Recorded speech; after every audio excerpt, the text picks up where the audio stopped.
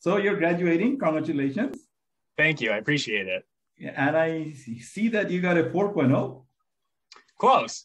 Yeah, I think it's pretty close up to that.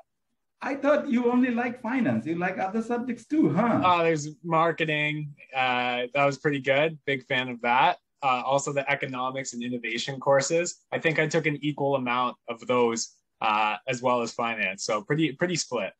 Great. So, like, why did you choose to, like for students who are coming in later and just to sell our finance discipline a little bit more? Why did you choose to like major in finance? Yeah, I found finance extremely interesting, mainly through the 2FA3 course that you taught back in second year.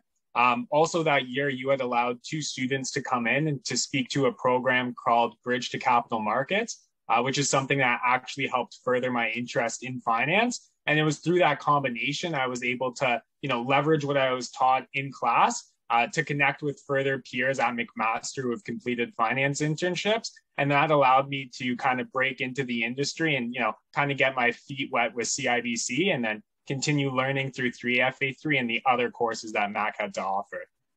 That is awesome. I always liked the way you always responded in the class and participated in the classroom. That's what caught my eyes. There are a lot of students who do get 12 in a course, but not a lot of students who, essentially get like stare back at you, right? So I was very happy when you chose to be the TA for a couple of my courses.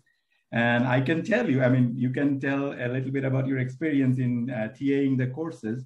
But I can tell you in the last semester where you did not TA my course, the students missed you. They were asking for you. I missed them as well. Yeah. First, I talked a lot because I always thought there was participation marks. So always try and get the easy marks. That's what keeps the GPA high. Mm-hmm. But yeah, I think the TA experience was really great. You allowed me and gave me the opportunity to have presentations, make the course really interactive with students, and also bring in stuff that I learned through clubs such as the DeGroote Finance and Investment Council, and really pull it into some of those lectures. And I thought it was extremely beneficial, not only for myself, because, it kept me keeping up with current news to talk about to students, but I think it was nice for students too to see, hey, when you learn about CCA depreciation in isolation, it's not that cool, right? But if you look at the broader scope of what you can learn through 2FA3, 3FA3, and in partnership with some of our clubs in the later year courses, there's really a lot of interesting knowledge that you could gain. That is awesome. And I like the fact that how you have gotten involved with a couple of finance clubs and, taken some of your younger peers into the club so that, kids over the years get to run the club and be part of the club and get to know finance outside of the classroom as well. This is really highly appreciated. And I was very happy when your club, didn't you guys win something, your club? Yeah. So this year we actually won Club of the Year. It was a really big effort. We had a really great team working towards this goal. And we actually ended up combining this year 3 clubs. So the McMaster Investment Council, DeGroote Finance Association, and the Private Equity and Venture Capital Club all came together to kind of form this one force. And everybody's sole goal was helping students, A, learn about finance, B, network with peers, and then provide them with the opportunities to actually break into the industry. And I really think we were successful with doing that, which was great. We have a lot of now first, second, and third year students all in incredible internships. Like, I didn't really know what investment banking was or corporate finance really until I took, 2FA3 and it was already winter, right? These students now are able to break in immediately and then, they have a really big edge. Is that why students seem to know more nowadays so that they don't ask me any more questions in the classroom? Probably. It's a good way to supplement the learning in class. It saves you some emails as well. Yeah, it does. Or makes me get emails which I don't understand anymore. So where do you see these clubs going ahead in the next 5-10 years, the clubs that you help to develop?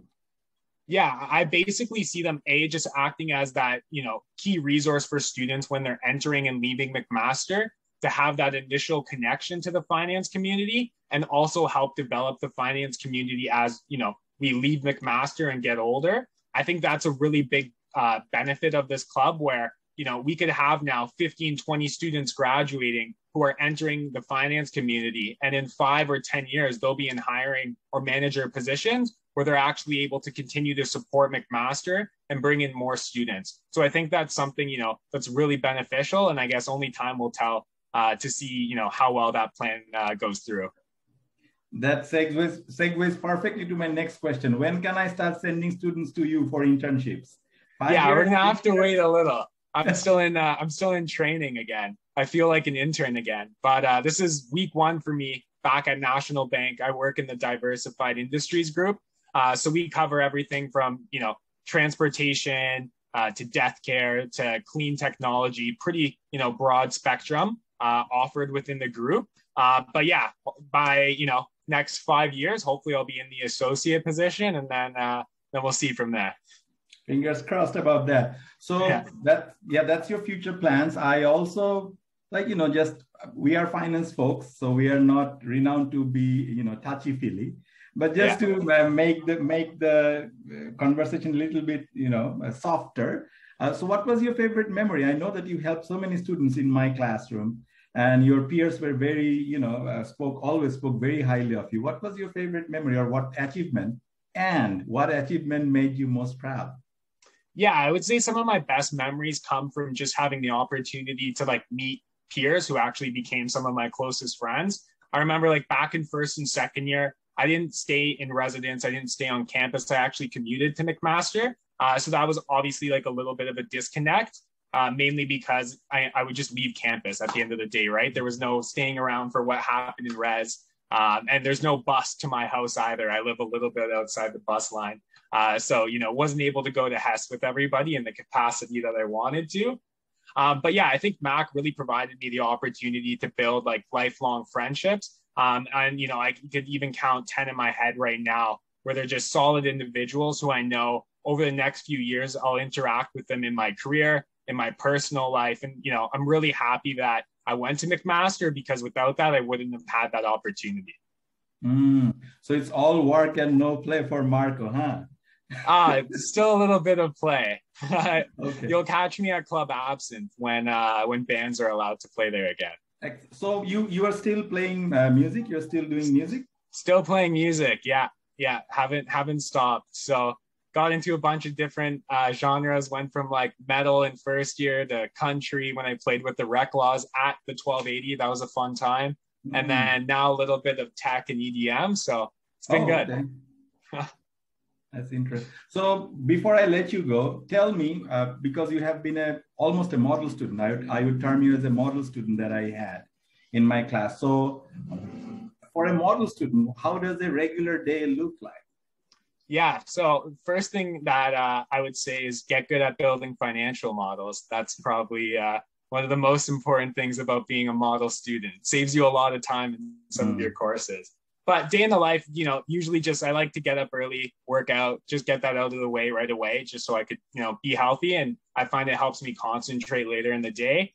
Then right in the morning, I always enjoy reading a bunch of different news sources. So, I open up Bloomberg, Reuters, BetaKit, TechCrunch, pretty much a wide spectrum of what's out there. And then I have a bunch of newsletters coming in throughout the day. I think that's always important because, it's interesting, obviously, what you learn in school, but if you can apply it to what's going on in the real world through news and different transactions that are happening in capital markets, it's always interesting. And then from there, I would usually TA a course with 2 FA3 or 3 FA3 in the morning, which was good. And the rest of the day was just dedicated to whatever classes I had. I think, the online capability provided a good way of using extra time to actually do more research and be more engaged. But it'll be nice when everybody's in person and, you can walk around campus. It's easier to get your 10,000 steps in that way. That's true. So thank you for, sharing this interview with me or discussion with me. And I really do look forward to having you as a guest lecturer in my class someday soon. Yeah, looking forward to that as well. And, thanks again for a great 4 years. I really appreciate it. You're welcome, and you deserve everything, every good thing that comes your way. Thank you, Professor Ahmad. Take care. Take care.